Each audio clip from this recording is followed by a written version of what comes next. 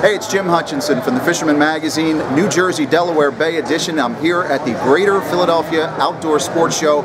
It is Sunday in Oaks, Pennsylvania, and again the snow is falling, but I had to get in touch with you right now because I'm just so excited. The first striped bass of the season was just weighed in today. That's right, Absecon Bay saltwater sportsman at Absecon Bay, Dave Scholl had a 29.4-pound striped bass weighed in today. Nikita Grantham, congratulations, you just took a bunch of cash from Dave. Also with him was Pabon. He had a 15-pounder. Where'd they catch it? Remember last week we were talking about that warm water? That's exactly where it was. It was up in Oyster Creek. There's other spots in New Jersey, Salem I'm thinking. The generating stations where that warm water is, that's where those first fish are undoubtedly going to be caught. Congratulations to those two guys. It's a real good scene and a real good sign for the spring ahead. Absecon Bay said that they're selling a lot of grass shrimp as well because folks are fishing for white perch. They're over at Scotty's Pond, if you know where that is. Some free ice, no ice, open water. They're catching some white perch. Up on the Mullica at Collins Cove, they're also catching them through the ice. Some guys have a nice little pocket. We haven't gotten real good reports there, but I think tight-lipped, you know.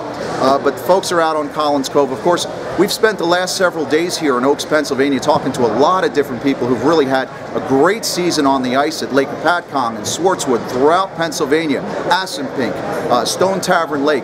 The ice has been terrific this season, and folks have been enjoying the bite on largemouth bass, smallmouth bass, perch, all kinds of things, but everybody's looking forward to that ice out and getting out on the open water. We had some open water fishing on the party boats last week. The Jamaica 2 got out on Wednesday, had some baseball bat sized ling. So look, if you want to bundle up and get out there, the action is going on. We talked to Al Crudelli this week down in South Jersey. He said, Lord willing and the creek don't rise, he's going to be heading out this week looking for some ling, some pollock. I think the action's really getting hot, even though sometimes it's a little bit cold outside. This coming weekend, we're going to be at Rockland Community College, the Suffering Show.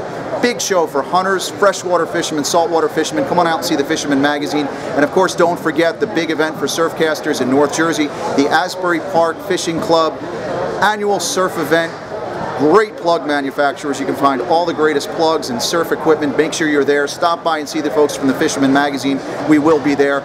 Like I said, folks, it's on. No matter what the weather outside says, it is on. The striped bass are finally starting to bite. We're hoping to hear some action on the winter flounder as well. Don't forget, if you're going to head out fishing in the saltwater, make sure you're registered first. It's the law, but it's also free. Go to saltwaterregistry.nj.gov.